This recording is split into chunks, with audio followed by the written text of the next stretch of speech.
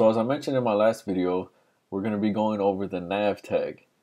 Um, if for whatever reason this is your first time seeing any of my videos, this series is a part of uh, an HTML tutorial going over a lot of the HTML tags and elements. So I encourage you to start from the beginning. If not, you'll still learn about the nav tag, but just keep in mind I might be making reference to older videos that you might not get. Anyway, the nav tag is used to contain navigational items either between pages on your website or even sections on your page. Now, the nav tag usually contains some sort of list of links between these different sections or pages, but that does not mean that the nav tag should only contain a list. For example, it's perfectly fine to add a I don't know, an H3 tag. Let's call it a menu, and then list a bunch of links. And since I'm mentioning list, I'm going to go ahead and cover a block level element called the unordered list, which is basically a block level element that groups what's called list items in order. Now, your list items, or I should say the number of list items that you can use are endless.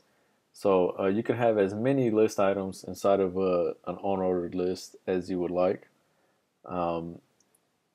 Typically in a navigation menu, you wouldn't have very many unless you had sort of like some drop-down menus. We're not going to get into that yet, but I will show you some examples. Since this is our menu, let's say our first item would be home, and maybe our second item would be about. And then how about, I don't know, a third item being contact. If I save this and I switch back to my browser and I refresh, you'll see now that I have my content formatted in a list. Now, because this is an unordered list, and I know I mentioned before that it orders all your list items, but an unordered list really doesn't order them in a way that it, I guess I should say in a way of importance, but it just orders them in this format. Now, if you did want to create a list that had an order of importance, maybe it's a, I don't know, a guide or something, or a step-by-step instructional piece of content, you would create the markup sort of the same way, only instead of an unordered list, you would just create an ordered list, which is an OL. The unordered list is a UL tag, opening and closing, and the ordered list is an OL.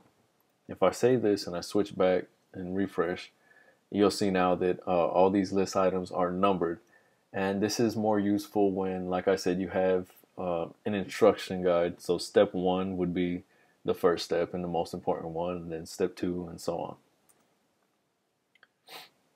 I'm going to get rid of this for now, and we'll come back to the ordered list in the future, because right now we're just going to focus on nav items. So far what we have here is the nav tag with some navigational information. Now, as you can see here, I just have a list of text. It doesn't really do anything other than list. I guess if it was a website, it would list different pages. You would normally wrap each of these in something that's called an A tag. And within that A tag, you would link to other pages. And we'll get to that a little further, or a little more, and we'll get to that as we carry on with this series. But for now, I just wanted to share how the nav tag worked and how it could be used. That's going to be pretty much it for this video, and it's going to be it for this entire header section. In the next video, we're going to go over the main content area, and we'll look at some different ways to structure that. And finally, we'll use a tag called the footer which is similar to the header tag in that it has a very specific use case and it goes in a certain part of your page or section. So I hope you look forward to watching. Don't forget to check out my website, easydevtoots.com. Also, I'm on all types of social media channels, Twitter, Facebook, or what have you. And if you need any help with anything, feel free to contact me or reach out. And thanks for watching.